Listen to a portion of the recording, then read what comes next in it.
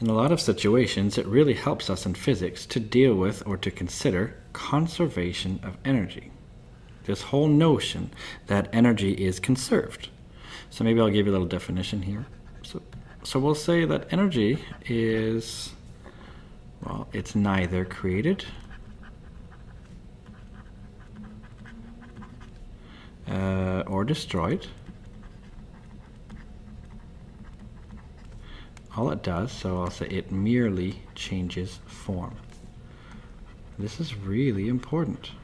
This comes back to the original definition that I gave you about energy, where I said that, if you could just count up the total energy before something happens, then it's going to be the same as the total energy afterwards. Now remember though, there's lots of different types of energy. This is the key thing here. Remember, we've been looking at just a few of them, but there's lots of different types of energy. So when I say that it changes form, something can go from, for example, we have kinetic energy and we have potential. So maybe we can have a situation where something has all potential energy, which means stored, and then all of a sudden it can change and it can give some of its potential energy to make it kinetic. But it turns out the total of potential plus kinetic plus all the other types, the total will remain constant. So it can switch. This energy can go in different forms. So we have kinetic, we have potential, we have chemical, we have electric, we had magnetic. We also had considered thermal. Turns out we have sound energy. I mean, there's so many different types. There is nuclear, there's internal. Well, internal is sort of related to the thermal energy, but still, we have solar energy, we have all sorts.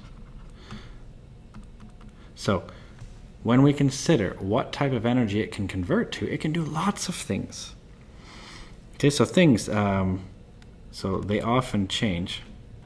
This often happens here. So they often change from one form to another.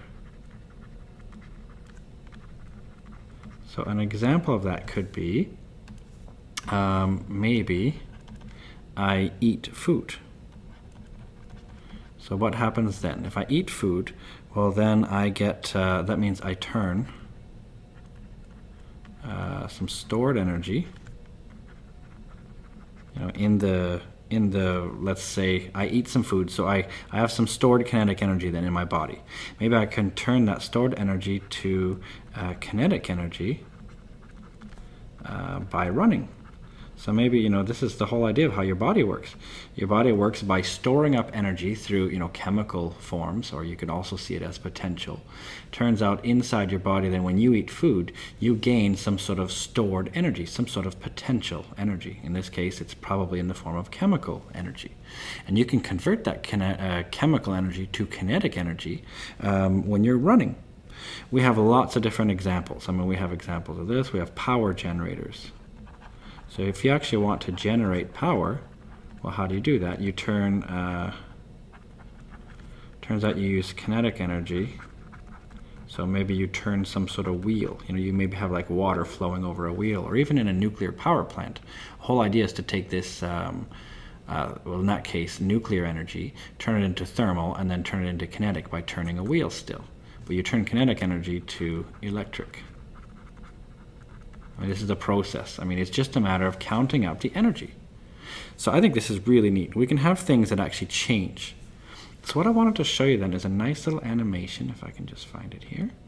This is yet another awesome animation by PHET. This is the people at the University of Colorado that do these amazing, really simple, and sometimes silly looking animations, but they're really powerful.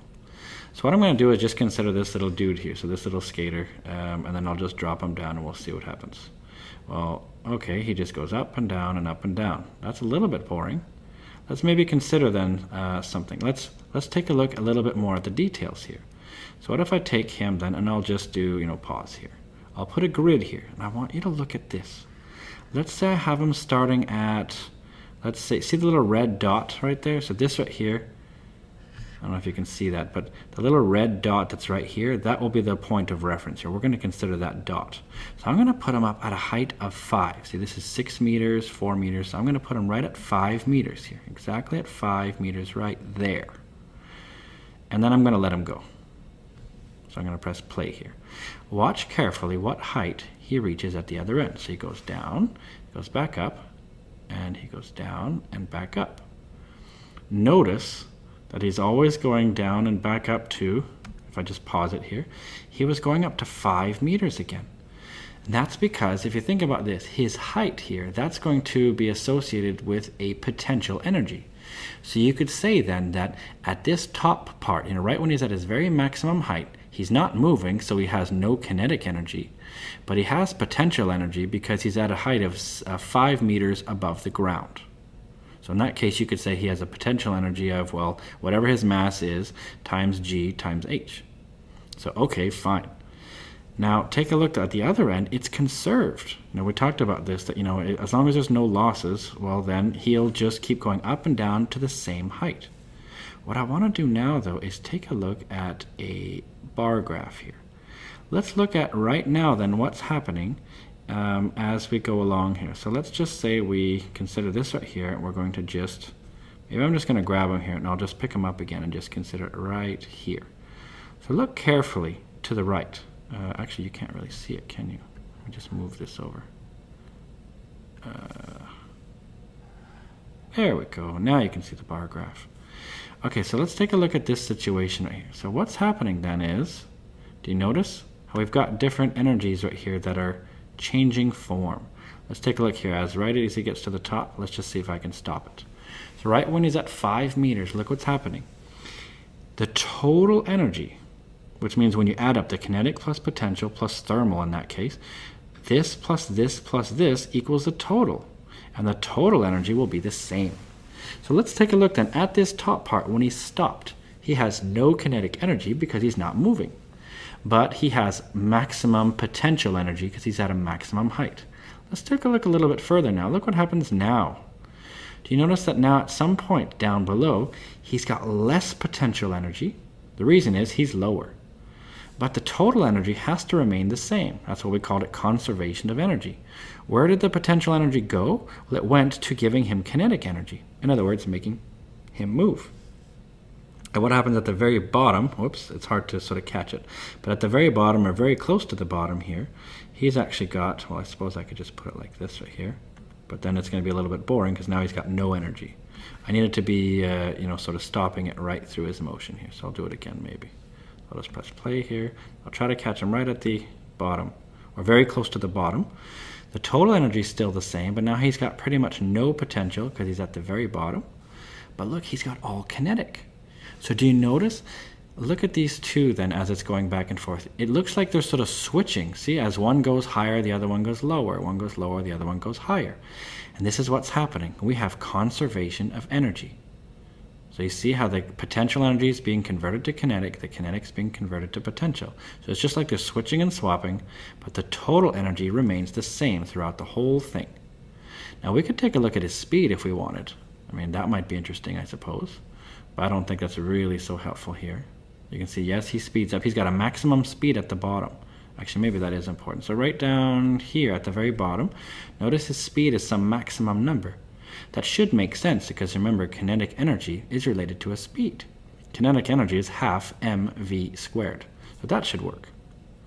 Now what I want to show you is this. So this is kind of fun. Is what if I have this situation here? Maybe I'll just take away this, I'll take away the speed one. So I'll take the skater then and I'll just put him, now it doesn't matter of the path that I take. So what if I start him off at 4 meters high, let's say, right here. I'll let him go. Watch carefully what happens to him. So we still have him going up and over, but guess what? He can only reach a maximum height of 4. That's because you can't gain energy you didn't have in the beginning. There's no way he could finish higher than where he started. That's impossible. So this can help to explain a lot of things that go on. I mean, first of all, we were assuming, by the way, that there were no losses. We're assuming there was no friction, because it turns out that we still can have losses. So we still can have a situation right now without anything fun going on. We've just got him going back and forth to a maximum height of 5 meters and 5 meters. But watch carefully now what I can do. I can turn on friction. I'm going to have just a little bit of friction. So what this means is there's some friction because his skateboard rubs against the surface of the material here, and that means then that loses, well, you might think that some energy is lost.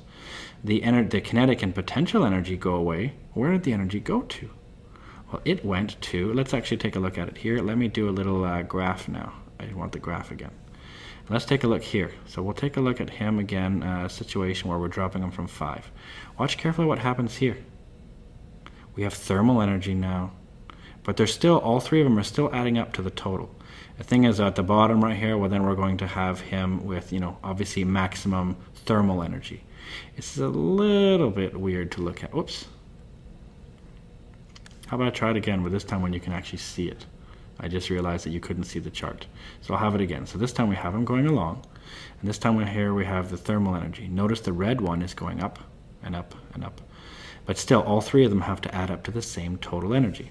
That just explains that the energy didn't just disappear, it went somewhere. The kinetic and potential weren't able to be used all the way because some of it was being given to heat, in this case friction. This is a real life situation. I mean, if you really did, drop it, from 5 meters, you really wouldn't come up exactly 5, you'd come up a little bit less. Right? And what if I have just very, very little? So real life situations are like this, where even if you have very little friction, maybe you have really good wheels, and there's not much air resistance or whatever. Notice here now, he won't come all the way up to 5 meters. That's because some energy was lost due to friction or air resistance or lots of other things. This can also be really fun to look at as far as doing a loop. So let's just say we have this guy right here and we want to try to consider like some sort of loop here. So we want to make someone go around in some sort of circle here. So let's just say I have something like this sort of situation here where I've got someone trying to go all the way around in a loop. You might have seen this like at a roller coaster where you're trying to go all the way around in a circle here. Doesn't really matter how I do it, but I can take another track like this. I can go like this right here. So maybe then what I can do is try to consider then this thing right here. Well, if I start my guy at some sort of very low height right here, let's say like this. Let's say I start him off right here. Notice that he can't go over the loop. That's because he didn't have a high enough height to make it. Right, we could also consider his total energy here. We can consider that here, assuming there's no friction, of course. Now what if though I extended this thing? What if I made it like this instead? So let's take him this time and drop him from here instead. Well, as I drop him, he's got enough energy now to make it all the way over. So he can actually make it all the way. Now what happens then is this. It all depends on the height of your loop. So for example, right here, if I dropped him from the top of this, try to think, could he make it to the top of this?